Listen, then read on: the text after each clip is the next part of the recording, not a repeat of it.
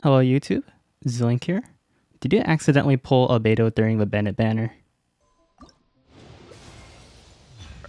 Are you, are you kidding me? Are you kidding me? Why did I pull on this banner?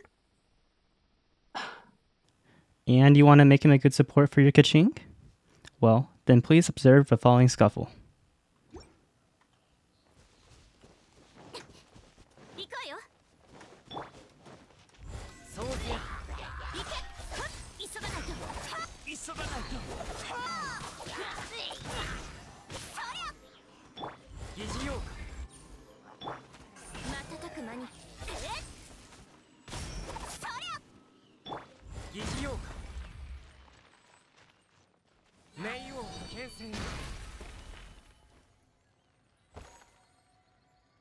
Interested?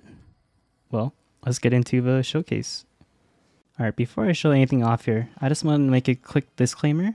In no shape or form I'm saying that this is the best definitive build for Albedo. This build is more suited for those who are like me and like popping supports and letting Keqing have a 490% of the time.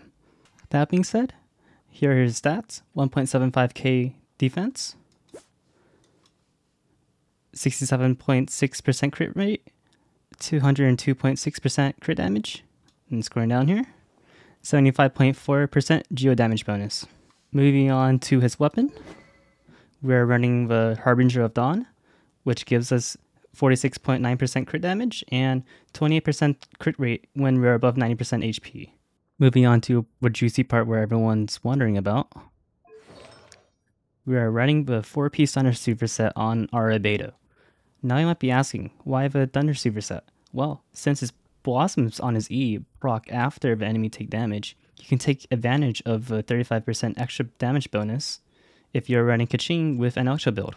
Now I know that other artifact sets may be more consistent against all types of enemies, but personally I've been having fun with this set the most, and really in this game, it's not really about the meta, it's more about having fun with whatever team you're running. Let's go into the stats of the artifacts here. Crit damage, Circlet with defense substat. Geo damage bonus Goblet with crit damage, defense percent, crit rate, substats. Hourglass with defense main stat and crit damage substat. Poem with crit damage and crit rate substats.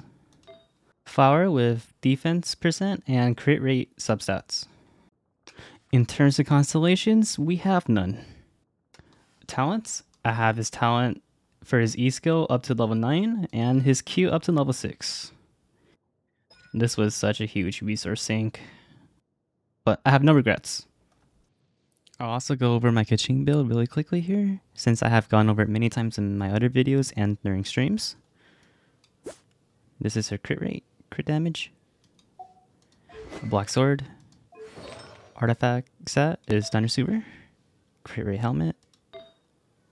Goblet should be electro damage.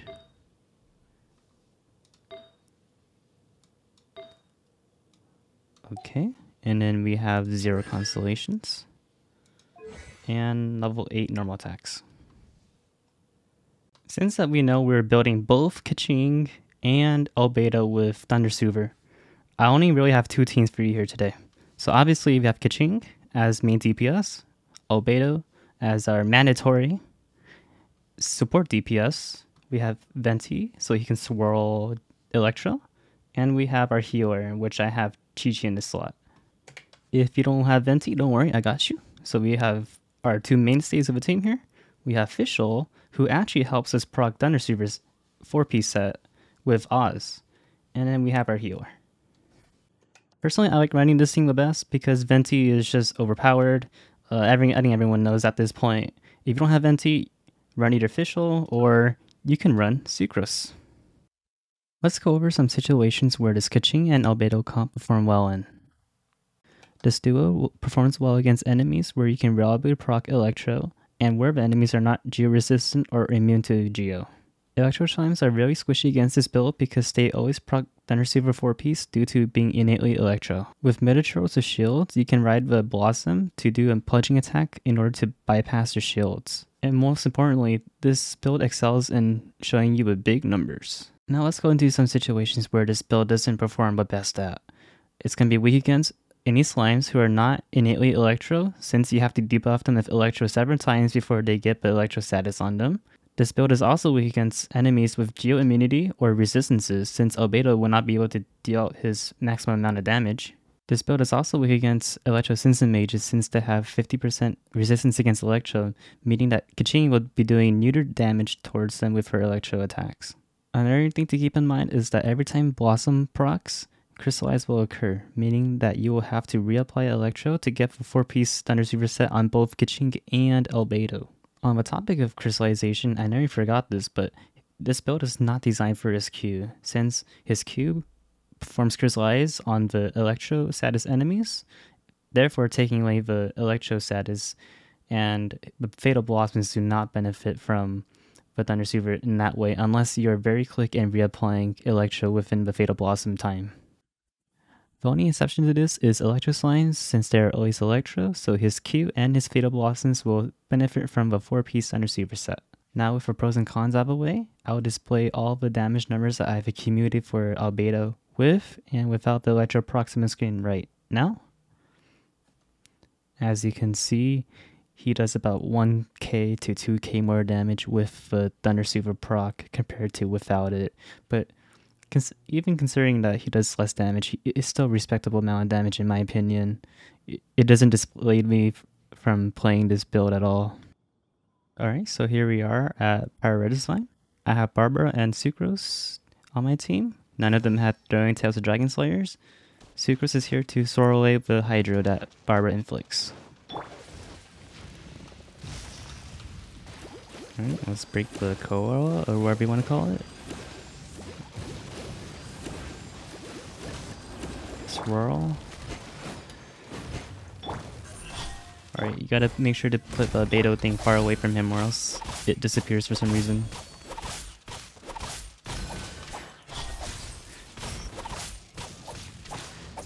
Alright, can we one cycle this? Just barely with that last Albedo proc.